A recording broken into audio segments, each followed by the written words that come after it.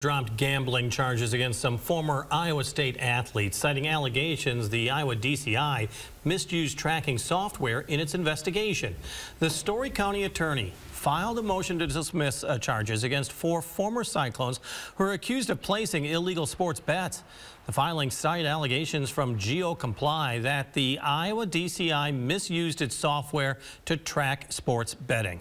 The company said state agents effectively conducted a warrantless search to track bets placed at athletic facilities.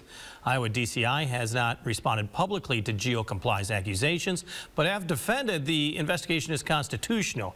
Agents accused dozens of current and former Cyclone and Hawkeye athletes of illegally gambling on sports using fake identities. Now, we do have an update because just within the last half hour, the commissioner for the Iowa Department of Public Safety did put out this statement about its investigation, and in part it says, "I understand why this investigation and the resulting charges have generated so much attention and such strong opinions." Now, Commissioner Stephen Baynes further says, had this situation not involved college athletes, that is, the public perception may have been entirely different. And he goes on to say, throughout the investigation and subsequent prosecution, we continually reviewed our actions, and I fully stand behind the investigation and the agents who did the work.